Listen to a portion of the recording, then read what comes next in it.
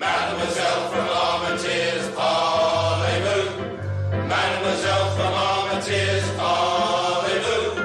Mademoiselle from Armitage, she hasn't been kissed for 40 years. Inky, pinky, parlez-vous. That's great. Thank you very much indeed, David. Régina Diana, seductress, singer, spy. And it's certainly very exciting for me to be opening the WFA's 2023 webinars. And it's particularly appropriate because today is the 105th anniversary, plus 2 days, of the death of a woman who frustrated, intrigued, and ultimately almost drove not only me, but also my Swiss nephew, Lieutenant Colonel David Semeraro, to distraction. Hidden from history for close on a century, her story and what it took to uncover this story tested our mutual powers of perseverance to the full. So, in the words of the song, let us go back to the very beginning, the very best place to start.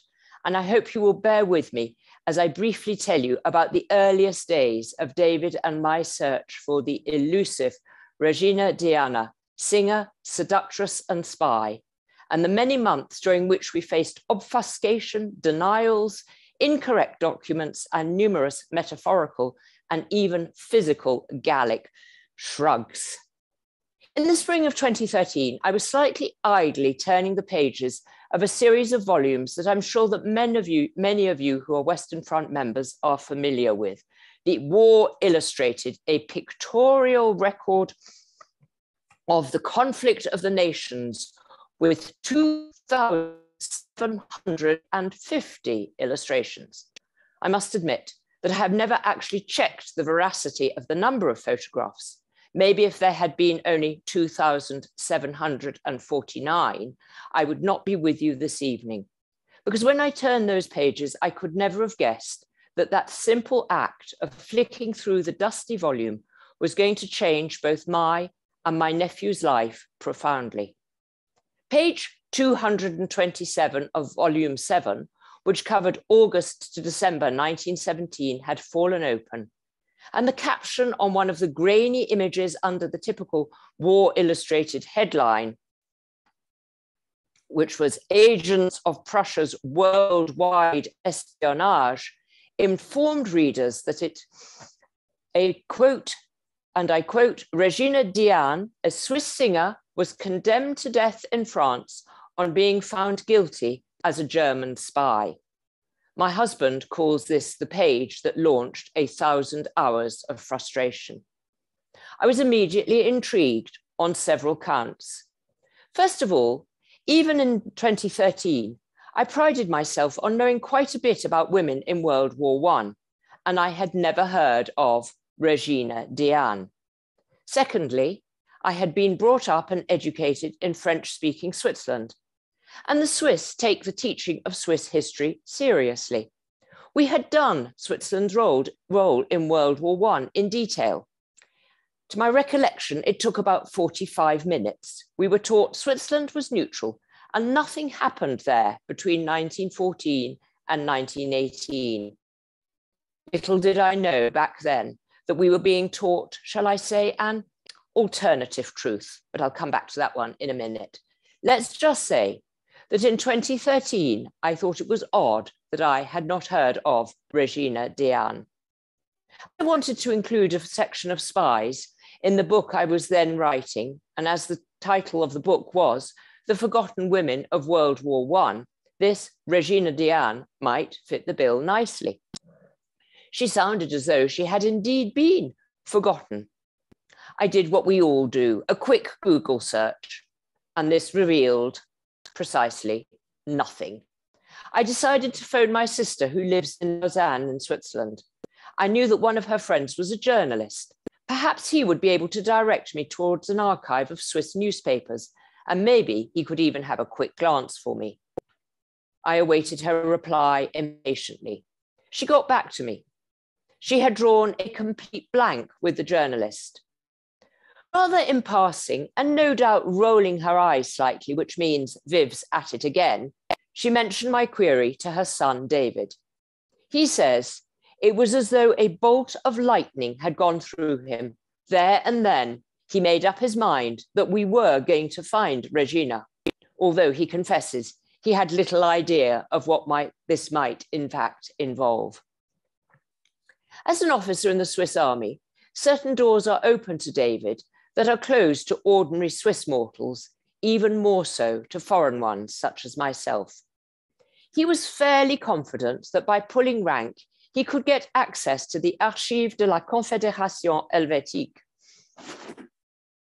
They helpfully drew attention and agreed to check files. But in the first of what would turn out to be countless disappointments, they soon replied that they were unable to confirm whether this Régina Diana was Swiss.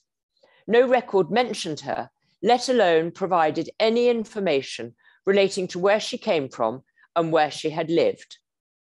One could have expected that if a Swiss national had been shot by France, there would be some trace of her. But no, she was nowhere to be found. Our next idea was to email the city of Marseille archives. Eventually, they replied. They had no information. They suggested contacting the Service Historique de la Défense in Paris, who only respond slowly, very slowly, to written as opposed to email requests for information. Some 6 or 7 months into the quest, we had got precisely nowhere. Then I received a letter from a Colonel Boulanger. A spy with the alias Régina Diana had operated in Marseille. They informed me that her real name was Marie Antoinette Avvico, and rather than being a Swiss national, she had simply been resident in Geneva all her life. We could, this colonel helpfully informed us, consult the documents at the French military archives at the Château de Vincennes in Paris. And even more helpfully, he sent me the reference numbers. David and I arranged to meet in Vincennes in February 2014 and consult the documents. Issued with the necessary reader's passes, excitedly, we opened the boxes we had pre-ordered. After nearly a year of searching for her, Régina was within our grasp. Hundreds of dusty documents tumbled out of the big brown boxes. But catastrophe. Something had gone very wrong. Someone, and to this day, David, being a bit of a conspiracy theorist, is convinced that this was intentional. Someone had given us the incorrect document references. Being a military archive, Vincennes is run along strict hierarchical lines. First, we were directed towards a lowly corporal to whom we explained we had been given the wrong files. He eventually, after many Gallic shrugs, escalated our request to be given access to the correct documents up his chain of command. Eventually, we were summoned into an inner sanctum and pleaded with the capitaine in charge of the salle de lecture to help us get the documents we needed. He curtly informed us that the Avvico papers were unavailable. They were on someone's desk, waiting to be digitized for the Mémoire des Hommes website, which was going live in November 2014, the very month that my book about forgotten women of the First World War was being published. I began remonstrating, surely this little rule could be bent for 24 hours, which would be hopefully long enough to get the gist of the story and copy the documents. His non was emphatic. The French army does not bend rules, and certainly not for representatives of perfidious Albion. David, being a dual national, had misguidedly registered with the reading room using his British passport. Point final. In the ensuing 9 months, I rather forgot about Régina, but David did not. She seemed to be continually nagging him, and if the truth be told, he was nagging me. Then, in November 2014, the Mémorial des Hommes website did go live. We clicked around, hoping to find something about Marie Antoinette. Then, as we opened the files, David in Switzerland and I in Chelmsford in Essex, Little did we realize what secrets this file contained, nor could either of us ever have anticipated the long physical and metaphorical journey we were about to embark on, one that neither of us or our soon-to-be long-suffering families anticipated when I flicked through the 2,750 illustrations of the War Illustrated and made that phone call in 2013. So, who exactly was this woman who, by November 2014, had preoccupied us for something like 18 months? In fact, very little is known of Marie Antoinette Avvico's early years, other than she was born in Geneva in July 1885 to an Italian cobbler father and a French laundress mother. This, in keeping with the customs of the time, meant that she had Italian nationality.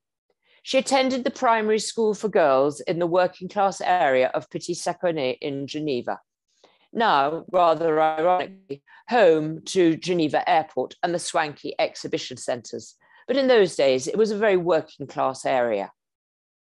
Marie Antoinette briefly, tantalisingly, danced to view at the age of 15, when, for some unexplained reasons, she participated in ransacking a local grocery shop where, according to police records, she was involved in causing some damage to private property, as well as petty theft.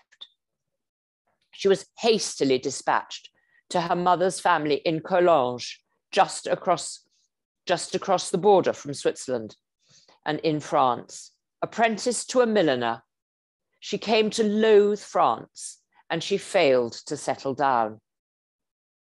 She returned fairly soon to Geneva and fell in with a questionable local gang headed by a young garage manager by the name of Cherix. Like Marie Antoinette, he also loathed France. In the 1910s, Cherix became one of Geneva's most renowned and canny mobsters. His underworld network contacts and businesses show he had a finger in every pie, some of them legitimate, some on the shady side of the law. The pies spread from cabarets, exotic dancers, alcohol, to smuggling food, cigarettes, toys, and clothes. But the jewel in his crown was rubber, whose price was soaring sky high, providing easy money for anyone who knew how to exploit the industrialized, as well as the military world's insatiable appetite for this commodity essential to the dawning of the brave new 20th century. Cherix was crafty and ruthless. Geneva, the border city, the hub between southeastern and western Europe, became an overnight marketplace for goods from across the continent. There was easy money to be made for those willing to function, if not on the blind, at least on the shady side of the law. Marie Antoinette was definitely keen to help. And she was soon helping Cherix smuggle tires and mechanical parts across the Swiss border. With the cost of living and of goods being substantially lower in France than in Switzerland, even in those days, many customers, and indeed customs officers, chose to ignore where commodities came from. By now, voluptuous Marie Antoinette's frequent pre-war forays across the border made her a familiar figure when, in late 1914, she began crossing into and out of France for more nefarious reasons than the illicit deals which were furthering Cherix's business ambitions. Outwardly respectable, but even before the war entwined with the German intelligence in Bern and Zurich, Cherix was soon thriving. The numerous cabarets and similar places of entertainment for his kingdom, business was booming. Young women of relatively dubious morality were drawn like magnets to the Quartier des Paquis with its mixture of luxurious hotels and maisons closes or brothels. Marie Antoinette was soon Cherix's official mistress. Thriving in this new opulent life as a chanteuse lyrique in the bustling music halls of Geneva, her stage name became Régina Diana, and it suited her perfectly. Régina, Latin for queen, and Diana, The Greek goddess of hunting gives a clear insight into her ambitions. Now a linchpin in Sherik's empire, his German contacts, who were increasingly on the lookout for Francophone agents with anti-French tendencies, began to take notice of her. Intelligence gathering was not a phenomenon born fully fledged at the outbreaks of hostility. Perhaps unbeknownst to the Swiss authorities, Zurich was becoming a nest of spies, and Sherik's, with his visceral hatred of France, was a key contact. He had been summoned to Bern in 1910, and he took a Régina with him on what was, unbeknownst to her, to become an interview that would seal her fate and that of thousands of men across Europe and indeed Britain's dominions. Impressed by her quick wits and her flamboyant looks, the Germans decided to trial her. Her experience as a milliner would prove invaluable, and the German authorities placed her in a Paris hat shop whose customers included the French army. By 1914, she had built up a wide clientele, including, crucially, a French general. This establishment was, in fact, within sight of the very same Chateau de Vincennes, where, a century later, David and I began our quest to find her. So, why was Germany so keen to recruit Régina? If not a Swiss citizen, she was a Geneva resident, and by the turn of the 20th century, Switzerland's neutral status was well established in international law. We covered that in our 45 history lesson about Switzerland in World War I. But if the truth be told, this tiny country situated at the heart of Western Europe was far more multifaceted and at times far more conflicted than it outwardly appeared. With its then 25 cantons or counties, with its citizens speaking 3 major European languages, and even then calling itself home to hundreds of thousands of immigrants, those countries who would become the main belligerents were establishing spy networks and recruiters years before the greatly anticipated pan-European war broke out. Despite post-war claims to the country, Germany had laid out its stall in Switzerland well before 1914, with some agents, including Diana, being trialed in the field. So, how exactly did this come about? In 1909, a Prussian officer with a name to be revered or feared presented his credentials as military attaché at the German embassy in Bern. He was Busso von Bismarck, a scion of the great Bismarck family. He rapidly proved his worth through an intelligence-sharing deal with Friedrich von Wattenwyl, chief of Swiss military intelligence. Extensive exchanges of high-level information concerning Great Britain, France, and Russia soon followed. Indeed, the Bern embassy was considered so crucial to German espionage operations that by 1918, Bismarck had 80 people working for him, the largest staff of any belligerent power in Switzerland. The fact that by operating spy rings via their embassies, they were breaking the diplomatic code and consequently imperiling their host country's neutral status mattered not one jot to any of the miscreants, which included France, Russia, and Great Britain, although it must be admitted that Great Britain's operation was totally shambolic and seems to have consisted of climbing mountains to check wind direction and speed. German military attaché Busso von Bismarck's cause was undoubtedly assisted by one of the highest ranking officers in the Swiss army, Ulrich Viele, who was a confirmed Germanophile, and he had striven to remodel the Swiss citizen army along Prussian lines. He was married to Otto von Bismarck's daughter, Clara. Like most of the higher echelons of the Swiss army at the time, Ulrich had spent time in Prussia, and his crowning achievement was responsibility for the 1912 joint German-Swiss military maneuvers. Attended by the German emperor and even dubbed the Kaiser's maneuvers, parts of the Swiss press were ecstatic and others acerbic in their reporting of the events. It's worth pointing out that attitudes both then and during the war were not divided exclusively along linguistic lines.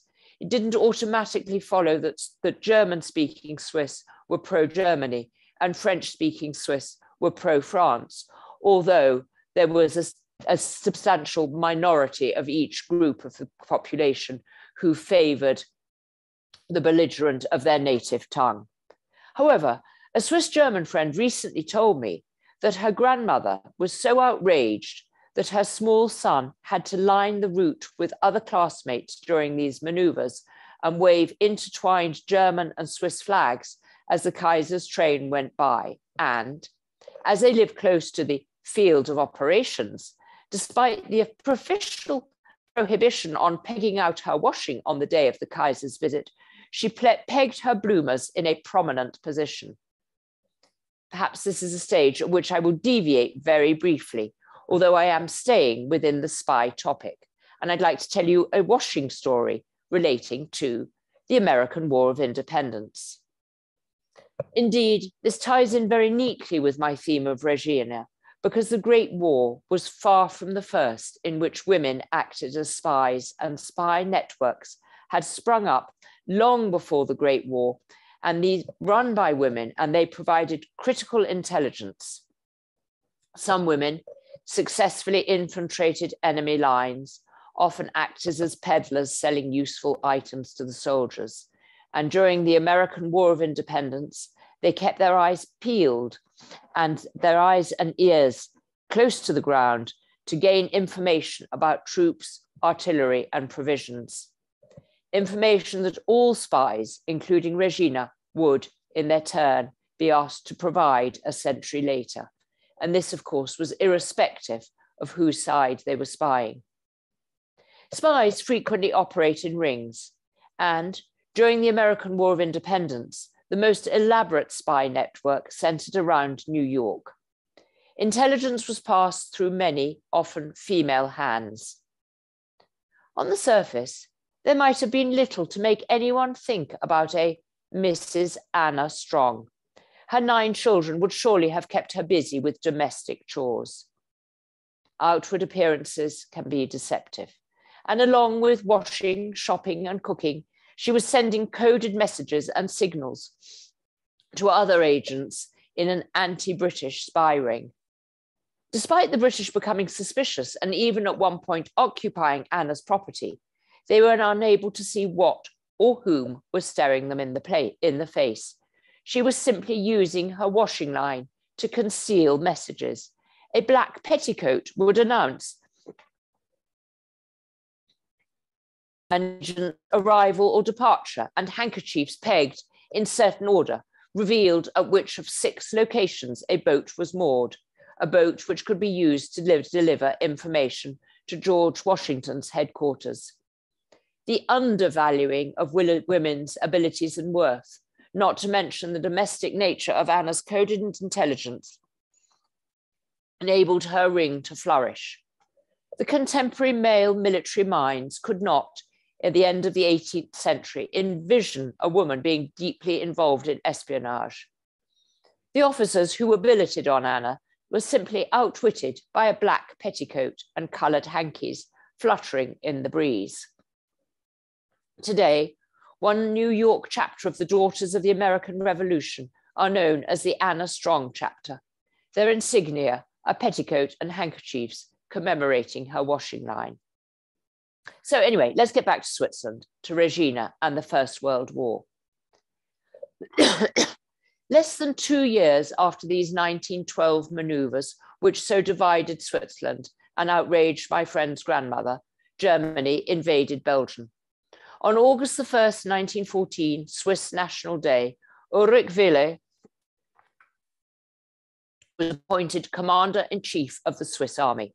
It was rumoured that this appointment had been imposed on the Swiss government by the Kaiser himself in return for a guarantee of Swiss neutrality. We certainly didn't cover that in our history lesson.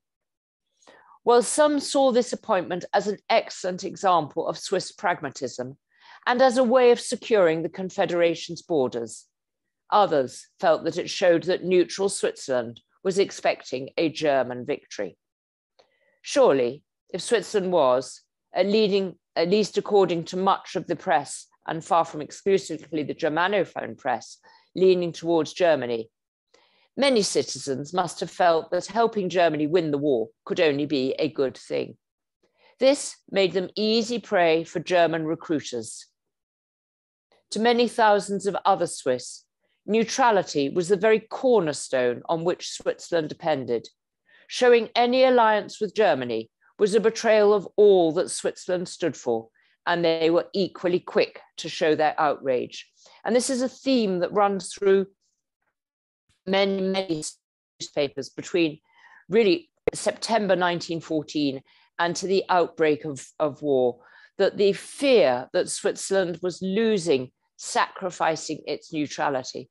And in fact, in 1916, a little mourning card was issued as a postcard claiming that Madame Helvetia and her children, the Swiss cantons, they're all named there, all the Swiss cantons, announced the death in Zurich of their beloved child and sibling, Mademoiselle Neutralité Helvetia. It was a real fear that if Switzerland lost its neutral status, then the repercussions would be absolutely horrendous. Régina, however, harboured no such concerns about Swiss neutrality, and she was eager to start her mission of spying for Germany. But of course, once recruited, a spy needs training and handling. And I'd now like you to meet one of the most skilled spy masters of all times. Only she was a spy mistress. Dr. Elisabeth Schragmüller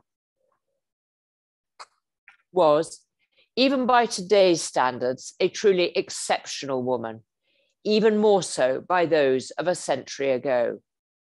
Her story begins at the turn of the 20th century, when despite her father and indeed the widespread German prohibition on women entering higher education, she forced the Albert Ludwig Universität in Fribourg in Breisgau, just across the Swiss border, to enroll her as a student in 1908. An able linguist, she spent some time in 1910 in Lausanne perfecting her French and almost certainly making contact with the German embassy in Bern. She proved so brilliant that not only did she earn the highest bachelor's degree of her year, in 1913, she became the first German woman to earn a doctorate in political family. Rather than being proud, her wealthy parents considered Elisabeth's outstanding brain an inconvenience in a female child. Then, to her family's horror, she found a job as a social worker, which brought her into contact with what she termed the broad strain of the population and with the working class. This increased her knowledge and understanding of human psychology, skills she would soon be able to put to excellent use in the service of her beloved fatherland. When war broke out, Elisabeth was furious that as a woman she could not serve in the German army, but she was determined to do her bit. And having laid siege to their offices for several days, on the 20th of August, 1914, she succeeded in browbeating the authorities in Berlin into issuing her with a pass, which enabled her to make her way to German-occupied Brussels. When she left Cologne in August 1914, her sister, who was performing a suitably feminine role as a nurse, reminded her to do nothing that might bring the family's reputation into ill repute. When she arrived in Brussels, Elisabeth took a room in the luxurious Hotel Astoria, which Germany had commandeered for high-ranking officers. She daily waylaid the notoriously vicious, newly appointed governor of Brussels, Field Marshal von der Goltz, demanding a job. Finally, he capitulated, and shunted her off to a backwater, a military office handling mail confiscated from from Belgian soldiers. Here, her ability to pick out every vital nugget of information, place this in the bigger picture, and provide military commanders with an accurate view of troop morale and movements, made the head of the German intelligence bureau, one Walter Nicolai, sit up and take note. Nicolai had extensive contacts in Switzerland, and the intelligence that Elizabeth gathered from the letters that she was reading probably hastened Antwerp's fall to the Germans in October 1914. Nicolai was even more interested in her now, and he decided to train her in military intelligence and swiftly promoted her. She was to head up the entire anti-French intelligence bureau. She, a woman, was placed in charge of the recruitment and training of agents, as well as debriefing them after their missions across all of the Western theatre. This obviously was a huge job. Although initially, like many of her contemporaries, Elizabeth had seen spying as something corrupt, which only those of questionable morality and dubious loyalty would undertake. Exposure to the real world of intelligence gathering led her, as it would countless others, to see that to be successful, both recruiter and spy have to form part of a highly structured, well-organized whole. She began to see espionage as a science which could be taught and learnt, not some sort of adventure to be undertaken for cheap thrills and a quick buck. Her brief career in social work made her aware that a good spy can be found in unlikely places, and she certainly found some in very unlikely places. She established a series of spy schools, one close to where Switzerland and Germany meet. The extensive curriculum included meticulous training on recognizing uniforms, ranks, and regimental badges, the bane of many spies on both sides' lives. Several spies' memoirs talk of burning the midnight oil, memorizing the tiny differences between shoulder titles, cap badges, and badges of rank. We know from gathered evidence about Régina that she herself made only one mistake when reporting back on the British regiments she had observed massing in Marseille. Thousands of British and Commonwealth troops, of course, passed through this major port. But spies need to do more than memorize uniform details. They learned to manufacture and write in invisible ink on tissue paper, which could be swallowed if needs be, on rice paper, which does not make a noise when it is unfolded. And they learned to engrave minute letters on spectacle frames and place these over the lenses, and to hide messages in shoe heels, umbrella handles, and matchboxes, as well as in hems of skirts. Stamps were an innocent-looking but key component in a spy's kit.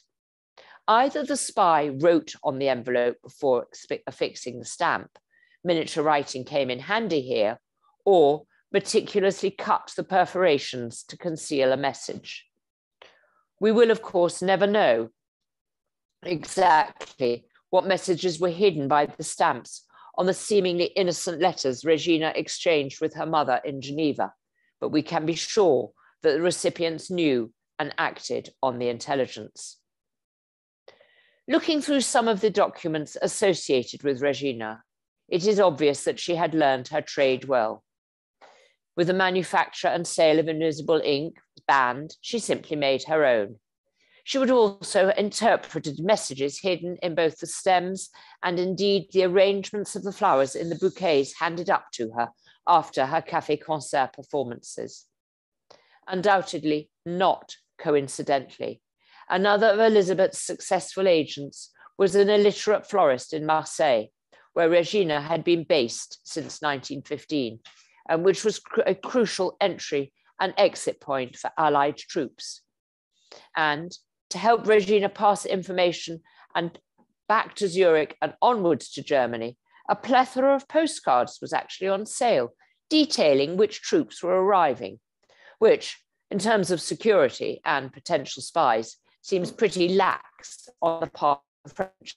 It seems absolutely extraordinary that they censored letters so very, very carefully, but yet you could buy a postcard that would say Russian troops arriving in Marseille on the 26th of April, 1915. And so there are a number of postcards in Régina's files that show this type of information, which was easy to send back to her mother in Geneva. Unsurprisingly, if we go back to Schragmüller, she had a ruthless streak and a pitiless approach to sacrificing a lesser spy to protect a more valuable one. She knew that a spy who has been apprehended or compromised is damaged goods, and she immediately distanced herself and any uncompromised members of the ring from them. There are few people for whom Deutschland über alles could have rung more true. Her one aim throughout the war was to live to see a victorious fatherland and do all that she could to deliver that victory. Nothing or no one else mattered. If things turned sour for one of her spies, did they realize, or did Régina herself realize, that no one, neither the Swiss authorities, because she was not Swiss, but held an Italian passport, nor Schragmüller, to whom all spies were finally expendable, did she realize that no one would attempt to save her. As wartime Marseille forms the backdrop to Régina's story from 1915, I think it's time that we head to what was both a key port and a hotbed of spies. But crucially, as well as being full of spies, Marseille, France's premier port in terms of shipping and commerce, had long had a deeply seedy reputation, because as well as being France's premier port in terms of shipping, it was also France's premier port in terms of the sex trade. No doubt, to Schragmüller's delight, things would only get worse. To the outrage of many of Marseille's citizens, sex workers openly propositioned soldiers and sailors in bars, parks, theatres, and places of public entertainment, including music halls, and also in the labyrinth of roads near the old port. Thousands of conscripts willingly parted with a few sous to help them forget what they had just been through or what might be to come. In the music halls and café-concert for which the port was almost famous, and to which troops and those on leave flocked, numerous artistes were on the game. Relatively discreet prostitutes, such as Régina, well, that's what the police call her in her file. I'm not sure how you can be a discreet prostitute, but apparently you can be, and she was. And she easily could slip below the radar of the not so very vigilant so-called morality police. By mid-1915, Agent Régina Diana was totally established in Marseille, but not, thanks to Schragmüller's pay packets, in the red light district depicted in the card, but in the classy Place de la Bourse area, a farm market. A far more upmarket place in which to entertain her clients. Well remunerated by Schragmüller, who believed in paying well and on time for information, Régina had painstakingly her empire. She travelled countless times between Geneva and Marseille, ensuring she was a well-known passenger with all her papers correctly stamped, and she was lodging semi-permanently in the Grand Hôtel des Princes, which was in one of Marseille's classiest areas. If you plan to indulge in pillow talk with high-ranking officers, then a seedy rooming house in the old port is surely not conducive to the sharing of classified information. Régina knew how to keep her clients happy, and they were eager to return for more of her pleasures. But she had been recruited because she was a chanteuse lyrique, or musical artist, and this would remain her cover. In this harsh world, backstage, café-concert and music halls, despite their exotic-sounding names such as Alcazar and Alhambra, were hardly more than dives. For the women who worked in them, life was precarious and harsh. The changing rooms where artistes stored the outfits they had to provide for themselves were filthy. Tobacco fumes from hundreds of smokers almost asphyxiated the singers as they sang, and the gas jets of the performance areas were turned high enough to, as one artiste put it, roast them. Proprietors took a large cut from any proffered tips. Contracts were exploitative, with singers expected to be constantly available and not only for performances and rehearsals. A repertoire of dozens of patriotic songs was required, and any one of these could be pulled by the censor at the very last minute.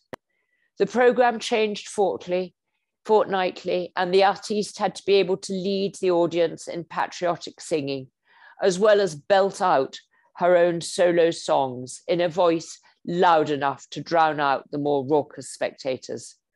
Régina's signature song was composed for her, Salut aux Alliés, or Hail to the Allies.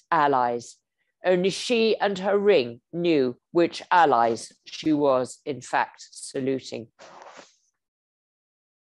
One empathetic observer of a café-concert artiste noticed how, perspiring, panting, her fat body heaving with feigned excitement, her arms red with the heat, the singer looked like some great lobster. Never for the life of me have I been able to recall her name, but I shall not easily forget the infinite sadness that descended on my soul at the sight of her. Should we really blame Régina for accepting the escape route that first Cherix and then Schragmüller seemed to offer?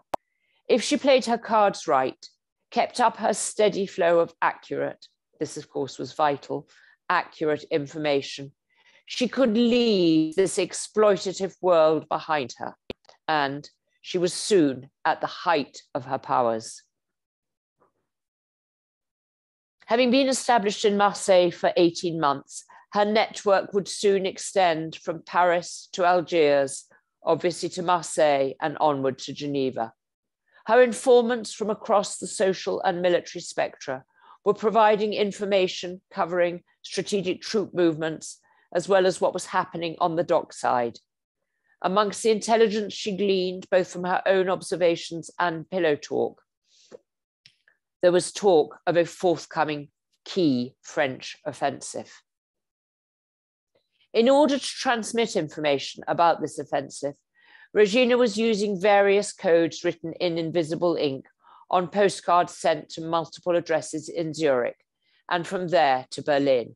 Obviously, if you're living in Marseille during the war, you can't send a card to Berlin. So all of her post, all of her information was transmitted via Switzerland. Her mother in Geneva was a key point of contact, and she would either forward the information on to Bern, and from there it would go to Berlin, or sometimes agents would actually call on her in her flat in Geneva to collect the information if it was seen as being particularly important. One series of cards that Régina sent told of huge numbers of troops massing in Marseille, or waiting to be sent to a ridge in northern France, where the authorities were planning what would turn into an engagement with calamitous consequences for the French. Most spies would agree that however many precautions they take, however brilliant their training and indeed their own skills, Lady Luck has a part to play, and Lady Luck was about to make her appearance in Régina's life in the form of a wood-burning stove. On a fateful night, one of Régina's postcards was covering the 417 kilometers from Marseille to Lyon on the night mail train. It was cold in the middle of February, and the post wagon was heated by a large wood-burning stove, where vigilant post workers were sorting the post ready for the train's arrival. The temperature was near tropical, so much so that something strange began to happen to one card. Phoenix-like, a second message began to appear. This seemingly innocent-looking postcard was very far from being what it seemed to be. In Lyon, the card was handed to the local gendarme and rushed to the military authorities in Paris. They passed it on to a graphologist who specialized in disguised handwriting. To the authorities' horror, this card was relaying heavily censored intelligence, on this occasion about significant civilian unrest, as well as crippling strikes in Marseille. On no account must the enemy hear about how low French morale was. Wars are not won on the battlefield alone. Now, the spy was being spied upon. In a one-week period, 4 postcards destined for Zurich were traced back to Marseille. These reported not only on the all-important civilian morale, but gave precise insider information about ships anchored off Marseille, and also that over 4,000 British and Canadian, as well as French troops were mustering, ready to depart for northeastern France. They were destined for the Chemin de Dam. Aware her intelligence was crucial, Régina sent it multiple times. While some postcards were intercepted, others got through. Arrested on the 16th of March 1917, mountains of evidence were meticulously amassed and presented at her trial, which opened on the 17th of September 1918. Although Régina never cracked under interrogation, when a friendly, sympathetic co-prisoner arrived in her cell, she confided that she loathed France and everything she stood for. Little did Régina know that, like so many spies before and since, she had fallen victim to the plant technique. Amongst the 470 damning items were the names of troop ships, some of which had been sunk with considerable loss of life over the precise period she had been active in Marseille, and she started to tell this plant about the ships that she had seen. The names were carefully memorized and then passed over to the authorities. One such incident, which occurred in early May 1917, may well have been prepared by Régina's ring, because although she had been arrested, there is nothing that indicates that the whole ring had been broken up. Documents held in her file indicate the ships she was informing on, including the Transylvania.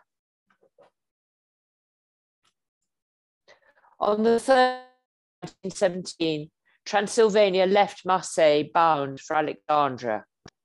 Amongst the 3,400 souls aboard was Territorial Forces nursing sister Jessie Hayward from Norfolk. At 4 a.m. on the 3rd of May, Jessie had to Transylvania. She waxed lyrical about the ship. Lovely, beautiful berths. Sadly, she had but one night in which to enjoy her eiderdown, which looks so nice.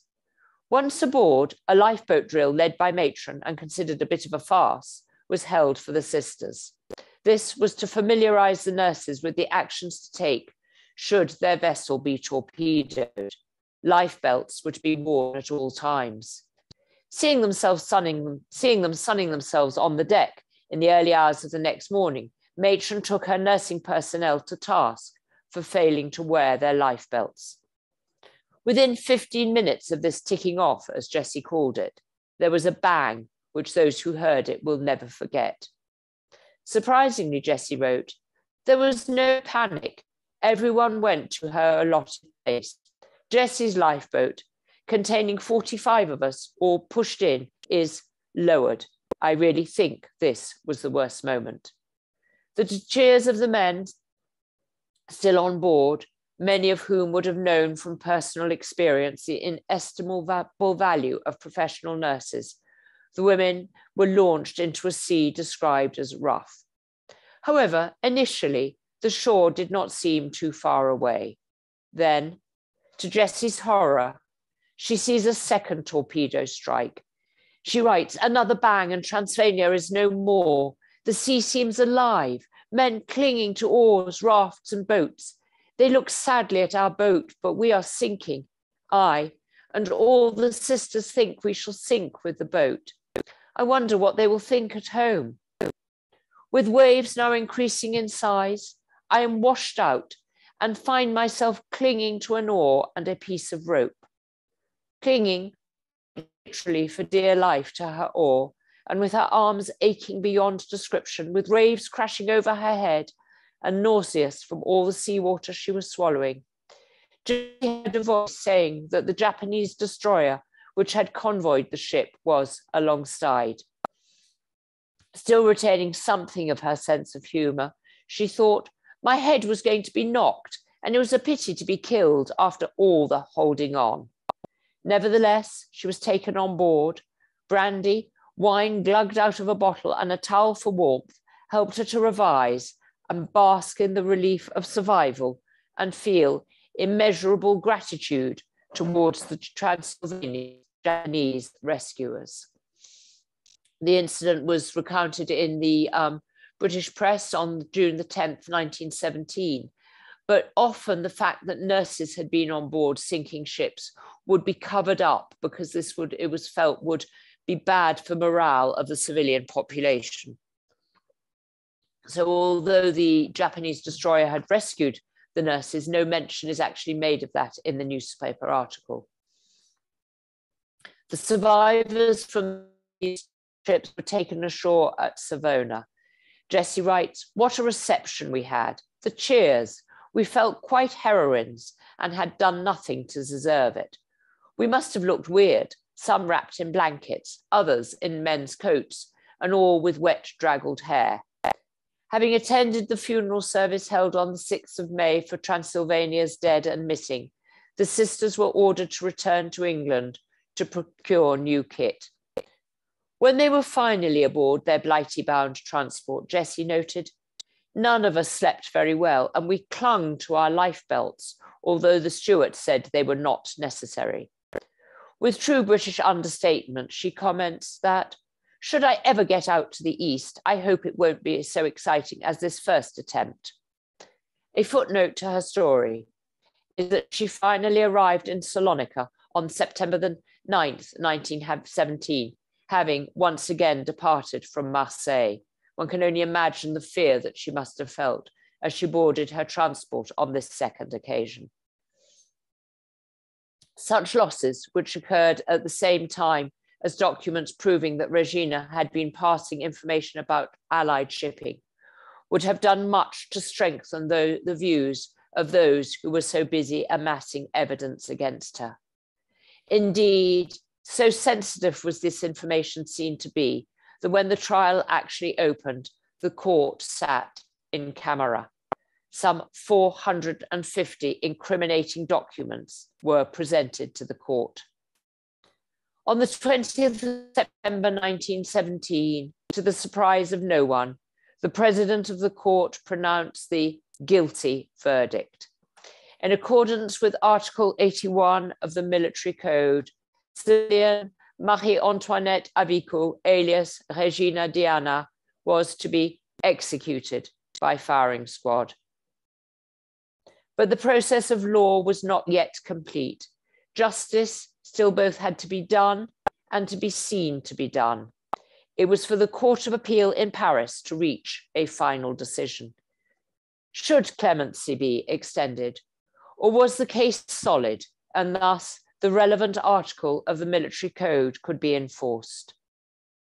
The court's verdict, dated the 22nd of November 1917, was unambiguous. The prosecution had proved its case. Raymond Poincaré, president of the French Republic, had decided justice should take its course and the dread sentence be carried out. As the firing party mustered at Marseille's Champ de Tir Faro at 6:30 in the morning of Saturday, the 5th of January 1918, the crowds also gathered. If the trial had been held behind closed doors, Not so the execution. Did the expectant spectators wonder why the firing party consisted not of the usual 12, but of 25 men, each with a loaded rifle? Nothing, the French authorities had decided, must prevent 32-year-old Régina Diana paying the ultimate price for her crime. Of the 25 shots fired, 12 impacted on the body, 3 on the heart. A nameless, unidentifiable common burial pit awaited the mortal remains of this highly colourful, loud, and deeply enigmatic woman. Was Marie Antoinette Avvico, alias Régina Diana, a helpless pawn, caught up in a game that was too intricate and too complicated, whose rules she did not fully comprehend? Or was she, like spy mistress Elisabeth Schragmüller, glorying in her power? But unlike the highly educated Schragmüller born to wealth and privilege, Régina had clawed her way up from her lowly background. Like all agents, she knew the stakes were high, but spying seemed to give her the opportunity to move away from the degrading life of a chanteuse lyrique at the beck and call of pimping managers, and allow her to live a life which would have been unimaginable before the fateful events in distant Sarajevo on June the 28th, 1914. Why, you might now be wondering, did David and I go to such lengths to uncover and tell the story of Régina Diana? It is a question we have often asked ourselves. Even though she spied for the other side, we still feel she deserves a place in the pantheon of female intelligence agents of both world wars, some of whose names are deservedly for some, undeservedly perhaps for others, almost household ones. Régina Diana used her talents aptly, cultivating her skills as a milliner and using her powerful singing voice. She lured men to her bed. She provided her German spy masters with information which, while not leading to victory, helped to delay defeat and certainly contributed to France's catastrophic defeat on the Chemin des Dames. A century after her lonely death, she has emerged from the shadows into which the French authorities seemed to try so hard to thrust her, and perhaps were even continuing to do so when we began our investigations at Vincennes in February 2014. For us, she started as a barely glimpsed figure, one that we could not quite dismiss, constantly dancing on the periphery of our vision. She walked with us for months, a constant little voice at the back of our heads, telling us to keep persevering, for the story of her life and her lonely death were worth telling. Sir Winston Churchill acknowledged that writing a book is an adventure. To begin with, it is a toy and an amusement. Then it becomes a mistress. Then it becomes a master.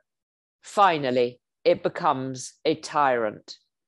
Nothing could more aptly sum up my nephew David and indeed our long-suffering respective families' journey in the company of Régina Diana. Initially, we felt little more than idle curiosity about her. Slowly, this curiosity turned into both amusement and bemusement, then into an addiction, until the addiction became an obsession to which all who know us will attest. If she is satisfied with our attempts to recreate both her life and the historical background against which she is best understood, may she, in her unknown and lost grave, somewhere in Marseille, finally rest at peace. And if you now feel you will be unable to sleep peacefully without finding out more about not so neutral Switzerland, the German intelligence service, and the woman whom the War Illustrated referred to not quite accurately as Régina Diana, a Swiss singer who was condemned to death in France on being found guilty as a German spy. You too can read all about it in Régina Diana, Seductress, Singer, Spy.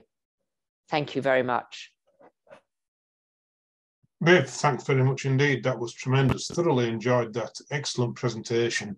Very unusual and fascinating in equal measure. So thanks for them very much. In the usual manner, everybody, if we'd just like to give a round of applause via using the hands up button that you'll see at the foot of your screen. Let's do that. And Viv, I can confirm, although you can't see it, that there's a resounding round of applause going on, albeit silently, with hundreds of hands being raised on the Zoom software. So thanks very much for that.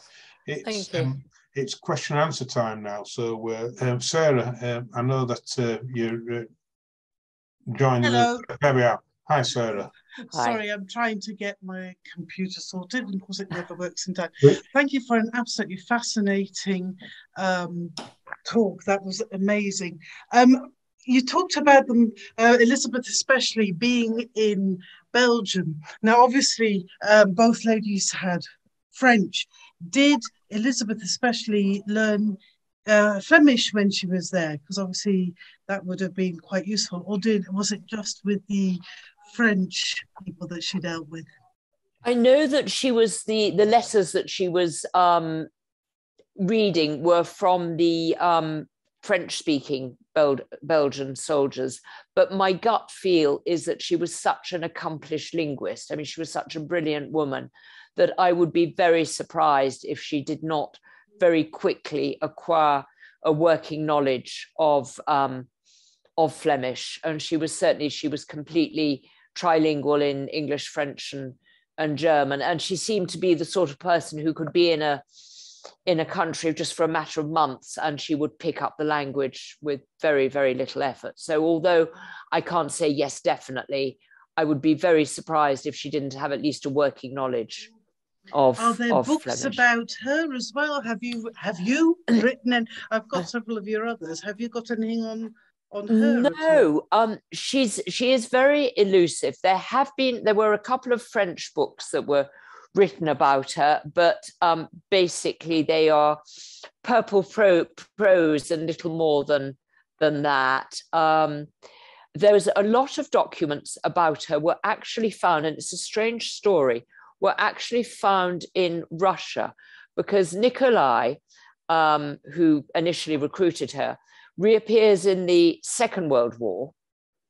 And when things are going very, very badly for Germany towards the end of the war, he moves further and further into East Germany, thinking that he will be safer there, which was a significant miscalculation, because eventually he was actually arrested by the Russians, taken back to Moscow, where he ended his days, and all his papers were taken with him. And they were filed away in Moscow, where they remained unlooked at and unopened, or certainly not available to the West, till Glasnost, at which point some German historians then descended on the Nikolai papers. And that was when the information about Schragmüller had come to light, because he had kept a significant number of documents, obviously relating to her. And whereas the French had sort of created this rather mythical person, then German historians began to try and set the record straight about Schragmüller herself. So that's where the accurate information could be found. But unfortunately, his papers are no longer really readily available to Western historians. So we had a brief interlude where he came to light, and he died in Russia in prison, and papers are still there. Thank you. Deeply frustrating. Thank you for your information. Thanks for that, Sarah. Thanks for your question. Right, okay, Gordon, waiting patiently there. Do you want to just unmute yourself? Yes, thank you, David. Wonderful, that. We've thoroughly enjoyed it. There's a film in that, isn't there? Oh, there is. Definitely, yes. There's been a play, and there is a tiny bit of interest in her, but whether or not that will translate into a film, who knows? Who knows? It would have been, yes, excellent film. My question is, what happened to her mother and or her extended family and her lover? Right. Mother appears in France in 1920 when there is, and it's really rather sad, there's a lot of correspondence between mother and daughter when Marie Antoinette or Régina is in prison, with them both trying to sort of keep each other's morale well boosted. And so there's a sort of constant flow of letters. A lot of letters reached Régina from the mother, although they were fairly well censored by the prison authorities. And a few actually left Régina, and they actually allowed her to correspond with her mother a few times. And then after she's been executed, the mother gets in touch with the prison authorities, begging for her daughter's personal effects to be returned to her, and which was forbidden during the war. And then in I think the letter stated early 1920, there was a letter telling her that she can come to Marseille and collect her effects. So she goes to Marseille to collect personal items of clothing and odd bits and pieces. And when she arrives, she's actually told that they've actually all been destroyed. So now, whether or not this was willful and just sort of, really wanting to punish the mother for the behavior of the daughter, or whether it was a genuine mistake, who knows? But the mother goes back to Geneva, and then she completely sort of disappears off the scene. That's the last sight that one gets of her. The father has disappeared long before the war, but Régina actually had a daughter, and I found the sort of correspondence between the grandmother and the daughter really quite heartbreaking, with the mother sort of writing to the granddaughter. And this sort of shows you the human side of what's going on, and the grandmother writing and saying, "Oh, I'm sure that Maman will be all right, everything's fine, don't worry." And then there's a letter from the headmistress of the school where the daughter's at to the mother, sort of explaining what's going on with this child and how she's coping, and how they're trying to protect her from knowledge of what had actually happened. It's obvious from the story that the mother was deeply complicit in the spying. Why wasn't she acted against? Why didn't they arrest her, charge her? Well, they couldn't lay hands on her in Switzerland. No. And when she comes to France in 1920, the war is over. Mm. So they actually, I think, would have probably decided that it was best to leave that one alone, because by this point the mother had got Swiss nationality. Right. Okay. And in fact, ironically, Régina, had the war started 3 months later, Régina would have had Swiss nationality, and her story might have been very different, because Swiss did move to try to protect their citizens, particularly female ones. She may just well have disappeared on that. She might just have disappeared, or been exchanged, and in that case, or sent back to Switzerland to serve a prison sentence. But because she wasn't Swiss, the Swiss would have nothing to do with her. Right. Okay. Thank you very much for that. That's You're welcome. Deeply interesting. Thank you. Thank you. Bye. Thanks, Gordon. Bye. Thanks a lot. Right. So we've got a couple of questions from folk who can't join us audio visually. So what we've got is a question from Maxine Hart. Do you have any details of what Dr. Elizabeth Schrangmüller studied at university? Was she studying languages? No, she got a PhD in political economy. So languages were just sort of something she just happened to be interested in. She just was one of these people who could pretty well do anything she turned her mind to. And she had actually considered or wanted to study medicine, which of course, had she studied medicine, she would have then ended up eventually probably as a doctor with the, at least for the German army in Germany. But women couldn't study medicine in Germany at that stage. So she then decided to do political economy, but she did spend about a year in Lausanne perfecting her French along the way. So and then she became the social worker. So she was certainly a very, very versatile, brilliant woman. Great, thanks for that. Quick question just popped up also, and we'll come to Eddie in a moment, but just very quick questions popped up from Elizabeth Adamson. What happened to the daughter?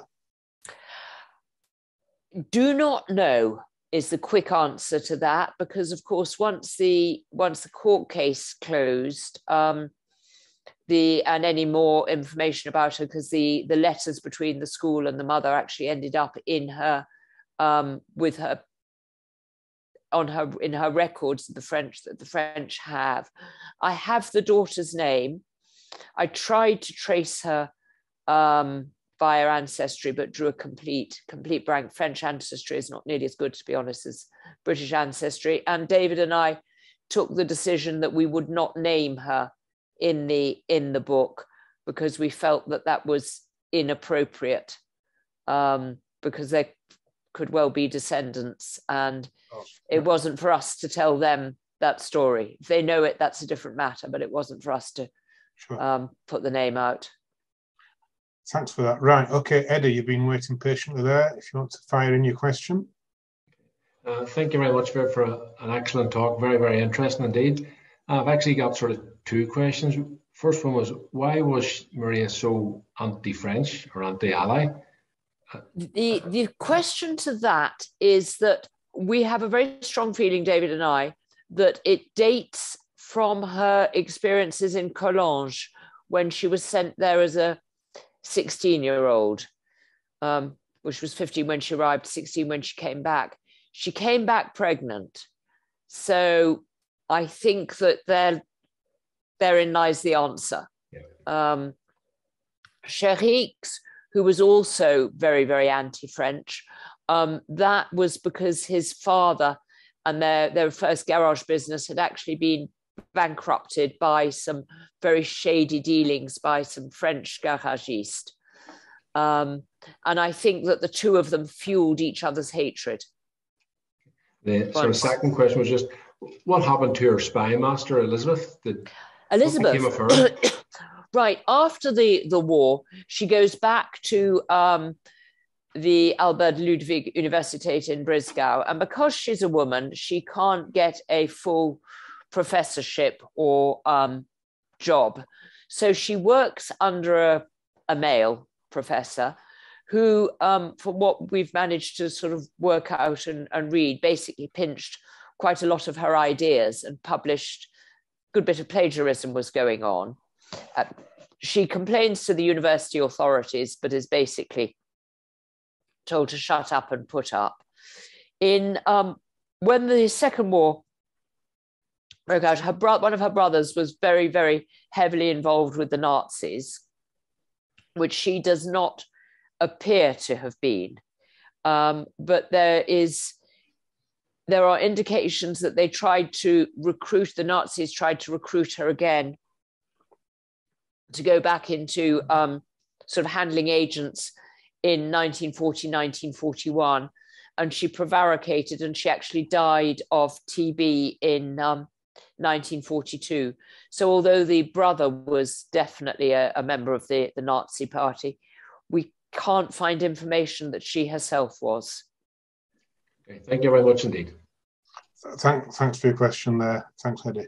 Right, we've just got another couple of questions. Ian Ferrens who's I know is in New York, so we've extended. Send us some snow, please. Yeah, quite. So Ian hasn't got is on an old computer without audio-visual capabilities, so he's typed the following question in.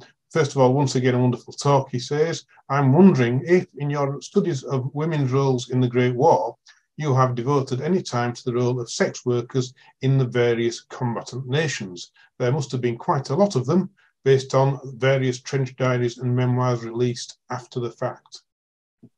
Right. No, I haven't sort of interesting idea. I'm always on the lookout for other areas to go down, and nothing that I've actually sort of studied in any great detail. But yes, I mean, there were huge numbers of sex workers across all the combatants, inevitably. And I mean, we all know sort of apocryphal stories of French women and how they served the British Army, and undoubtedly that would have been the same right across the various combatant nations, but not something I've ever sort of looked at in any detail, but that would probably be worth looking at. Interesting idea. Thanks. And Richard hasn't got a video. It's probably fairly unanswerable, is this one, but nevertheless, Richard asks, why were the British only interested in wind direction and speed? I have no idea, but it's come up in 3 different sources, so I think that it probably was fairly accurate, that it seemed to feel that they could, in some way, that this would be some interesting, useful information coming out of Switzerland. Funny one, I've no idea. Good one, yeah. Leonard Maver has asked, again, he's got no capabilities on devices using, if she has a grave, and if so, where is it located? No grave at all. Common burial pit. I have tried my utmost via Marseille to find out where exactly she is, but no doubt there's either a motorway built over her, or a block of flats, or some such. She would just been tossed into some burial pit, and nobody gave a damn basically about her, sadly. Sure. And you've given this, you said at the outset that you've given this presentation in French. I don't know if that's tough French or in Switzerland, but what do the French and Swiss make of the story? Usually they're quite fascinated by her. I think, I suppose really it's a century ago now. It's just a very good story. The Swiss are bemused, I think, that how she managed to sort of get away with it, and and because obviously it's French-speaking Switzerland, which was leaning more towards France than Germany. I think the French Swiss are quite sort of puzzled as to how somebody who'd been brought up in Geneva could be so anti-French and favour the Germans. But they're generally just interested in the story itself for its own worth, if you like. Sure. Yeah. But I find sometimes that the Swiss audience are pretty ignorant about their own First World War history, and quite interested in finding out more about it, because Switzerland was so very keen to address its role in the Second World War that the First World War got swept under the carpet, and was only really in 2014 there began to be conferences held about Switzerland in the First World War, and documents coming out that were used by historians then. Right, thanks for that answer. Something's popped up. I was just about to wrap it up for the evening, but we've just got one comment in, which I'm just going to read aloud here, from Patrick Hammer. Just a comment from an artillery officer: prevailing wind direction and wind speed are essential factors when plotting long-range fire. Also, the balloon units were at the mercy of the wind, which influenced the use of observation balloons. This is just a guess, of course. So thanks, Patrick, for who knows? Maybe they were scrambling up mountains to good avail, but it seems as though in Bern it was quite a long way. But, long range is long range. Perhaps they're having a nice holiday, who knows? Yes. Look, it's we've run out of questions, which is a bit of a shame. But the questions that we have had were very interesting. So thanks for asking those. Thanks very much, Viv, for your splendid presentation this evening. It's obviously 10:20 in France where you are, so well past bedtime. I think what we'll do is just ask for a final round of applause from everybody, but via the hands up routine again, and I can confirm that there's lots of hands going virtually up. Thank you. As a round of applause. Again, I just would re-advertise the fact that we've got a webinar every Monday in the rest of January. So if not registered yet, please do so. If you're watching us on Zoom, on Facebook, please do feel free to join us on Zoom, where you can actually interact slightly better than on Facebook. But thanks very much for everybody who's watched, and thanks, Viv, for your splendid efforts tonight. Thank you very much indeed. Great to be with you. Thank you. Super. Okay then. Thanks Bye. very much. Goodbye, everybody. Bye.